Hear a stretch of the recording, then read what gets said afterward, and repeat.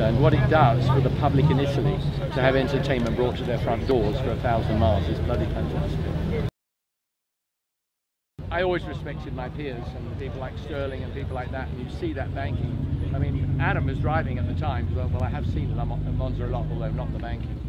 And you know, he said, "Oh dear, I don't like it up here." And I said, "Because you're doing 50 miles an hour or 40, it's actually doesn't feel too safe." I said, "Well, don't worry about it." And we carried on. But I mean, it's incredible to be able to go around it. I mean, it's part of history, and a major part of European history. To be honest, there's nowhere else like it.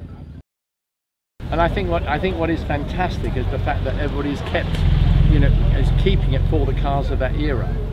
They can't make it in more modern cars. There'll always be these historic cars, and it's a matter of how many people are prepared to let them run. You know, it's like there weren't any 250 GTOs out there, but they were probably too new.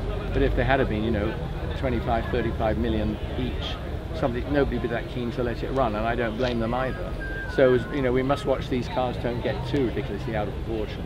But I think, you know, no, what it's done is, you say, you know, just for the public to see these cars, there just aren't events like it. I mean, to think the way we were, I mean, I've got so much of photographs of us sort of with the cops either side of us, in front of us, calling people through and weaving down the road, you know, to sort of tell people to get out of the way. And the public seemed to take it. I didn't really see any incidents as far as I was concerned.